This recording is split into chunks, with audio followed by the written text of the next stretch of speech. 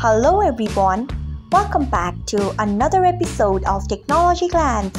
Today in this video, I am going to guide you through how you can reset settings on MX Player. So let's get started. Firstly, open MX Player app in your device. Then tap on your profile icon if you haven't. Next tap on settings.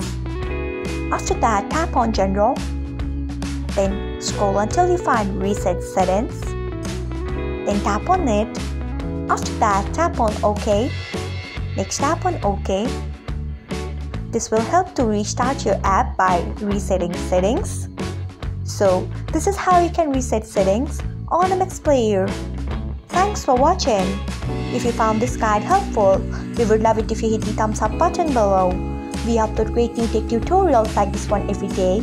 So do not forget to subscribe to our channel and hit the bell icon so that you will never miss another update.